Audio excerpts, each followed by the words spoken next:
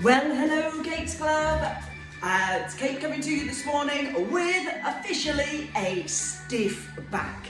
I don't know what I did yesterday or the day before. Maybe it was running around being a skeleton the other day, but I'm really stiff right here. You know when you're having to pick things up like this because it's so stiff and you're walking your hands back up. So I've taken Brufen, I've had something to eat, I've taken Brufen, and so I just thought I would show you in real time what a Kate does when her back is really stiff. And I mean, after 35 years of exercising, one of the things that I have had in the past is a prolapsed disc. I also have lower back problems since carrying the twins for 39 weeks.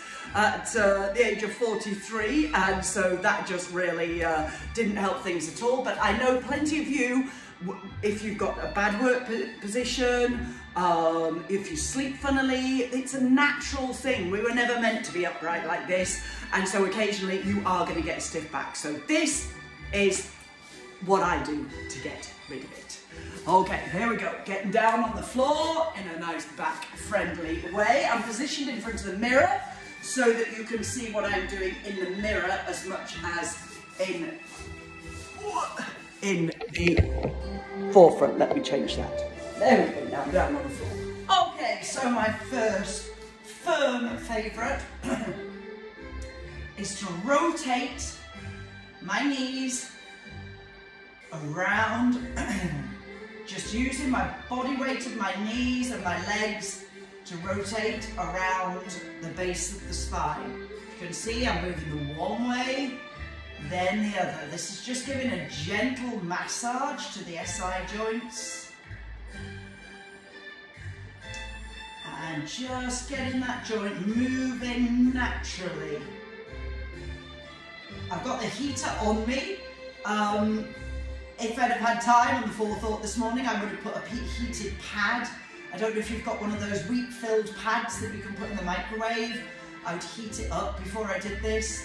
I took Brufen an hour ago, so that's the anti-inflammatory is kicking in as well. Now, take one leg down, arms out, and take it across. Gentle, gentle stretch. You can see I'm moving my knee gently up and down. My issue is here, but this is really good for just stretching. Now breathe. And when I'm breathing, I'm trying to expand this space between my ribs and my hip bone. Not my chest. And taking the breath deep down into here. Now into the middle. Other leg down. And over to the other side. Ooh, I can feel it there. So obviously that side more than the other. And just relaxing in, deep breaths. Belly breaths in there.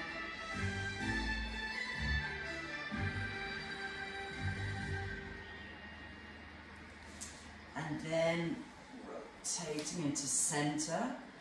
And I'm going to hug one leg into me, but I'm relaxing the leg. Relaxing the leg, relaxing my hip, keeping the head on the floor, and just hugging it in to get that pelvis to just move slightly. And then relax.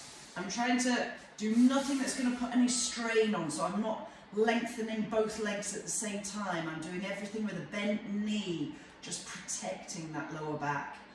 Pull in here, leg relaxed, hips relaxed. Just gently holding it in, breathe in and out.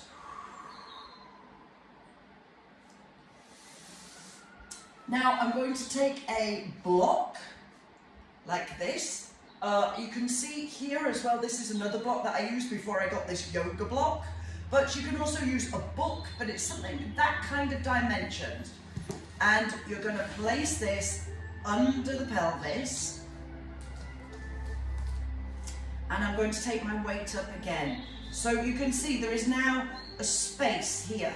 You can see exactly where this is positioned. So my tailbone is just off the block, but my main pelvis is supported by the block. And now I'm going to take my arms up.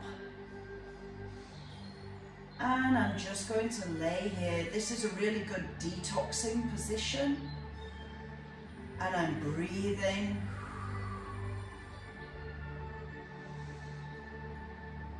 Just letting gravity very gently. This is very deep stretches, but very gentle on your body. Now bring the arms in.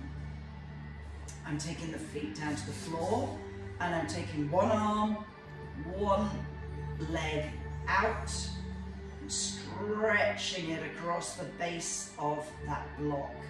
If you have lower back issues and you've seen a chiropractor within the last 6 weeks, I would do this, but do it on the floor without the block. Only use the block if you know it is okay with your back. Go very tentatively with this because it does extend the stretch. And in, and over to the other side.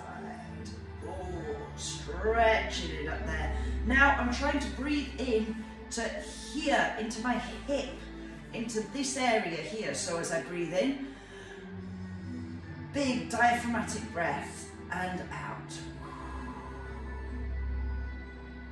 Now, because that is feeling good, you should feel nothing but relaxed, no pain, no hint of pain, nothing but relaxed, stretching sensation.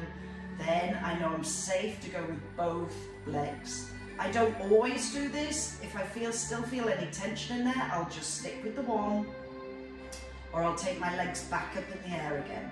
So adapt this, girls, for whatever situation you're in. But right now, I need something to move within my lower back, so I am doing this. And then I'm coming up, bringing the arms down, and taking away that block. I can instantly feel a beautiful space in there. Stretching out on the floor again. And then I'm going to bring my knees up to here, and I'm going to rotate them from one side to the other. Sometimes I start with this, but my back was too stiff to start with this. Now I can feel it easing off already. And I'm going to show you another version of this, which some of you will be able to do, and some of you will have to come back and do this one again. So I'm keeping it over to the side here. I'm taking my heel and I'm putting it on the outside of my knee. When I first did this exercise, I only discovered these yoga stretches during lockdown, actually. And when I first did this, I felt like I had got a red hot golf ball in my hip, because that's where I've had some injuries in the past in my hip. But now it just feels nice. If you can't do this and it hurts, just put your foot on the floor underneath the knee. And relax. Windmill again with the knees. And over to the other side. Take the knee on and stretch it out. This works with all of the tendons and the ligaments, all the lady bits. This is such a good one. Such a good one. But again, you can do it like this, or you can put the foot on the floor. You might have one side. We're all stronger on one side than the other, and we all generally have more injuries on one side than the other. Through different things that we've done, when you've slipped, driving the car, all of the car accidents, anything like that can really affect the body. And relax. Gentle rotate again, and then round to one side. And I'm going to come up. I'm going to come up into this position. You can see my legs are in that position. And I'm going to waft round. Waft round. This is a gentle stretch on the lower back. Now watch. I'm taking my weight down over that knee. You can hold it up here, or if you have the flexibility, take it down here. Wonderful stretch into the hips and the lower back. And come up again, and waft it round. Waft it round. Breathe. In and out. And over we go to the other side. Positioning myself like this. First sweep across the floor and up. Sweep across the floor and up.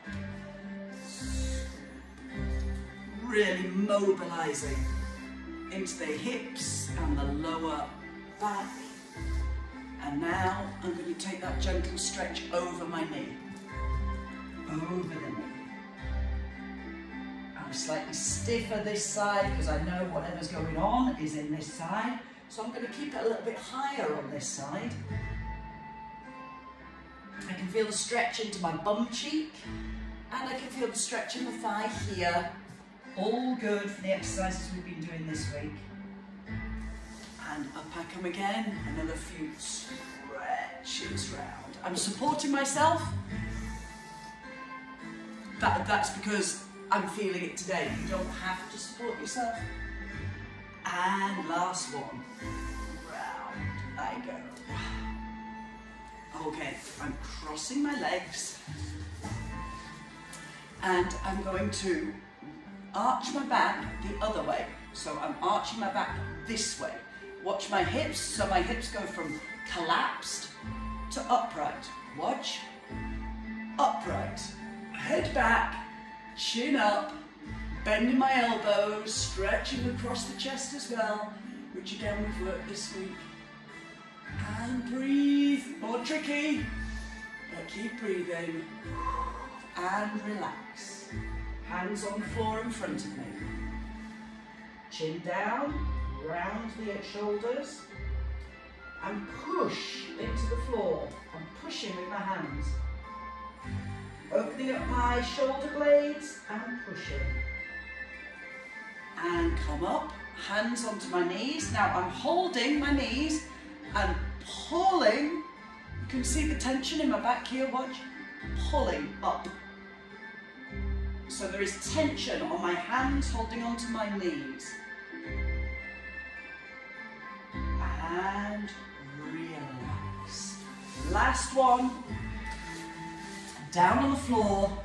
I'm pushing my hands up my legs to try and almost put traction on the legs. So relax myself down, hands onto my thighs, push my thighs as though I'm pushing them out of the hip socket. Push, push, push. Really good. My husband Lee, he spent 4 months in hospital on traction.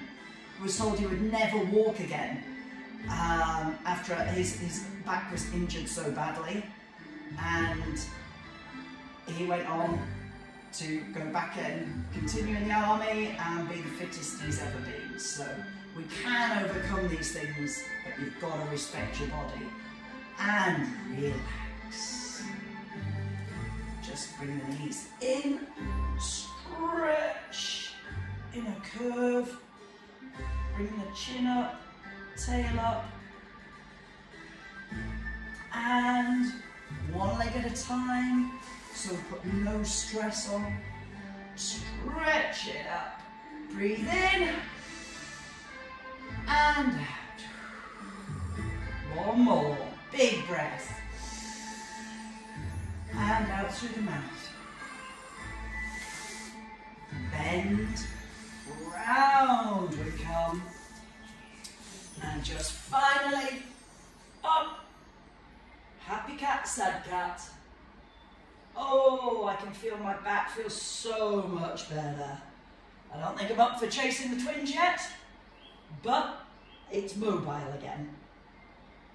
I now might ice it, and heat it and ice it. Always finish on ice. Oh. Wonderful. Now, I would gently come up in a nice back-friendly way, as always. And oh, yes, that feels so much better. I do hope you've enjoyed this, and better keep this one in your, what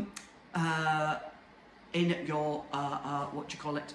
In your backpack, in your memory, so that if you ever get a sore back in the future, keep this saved on your Facebook so that you can use it for future. Okay, girls, mwah, see you tomorrow.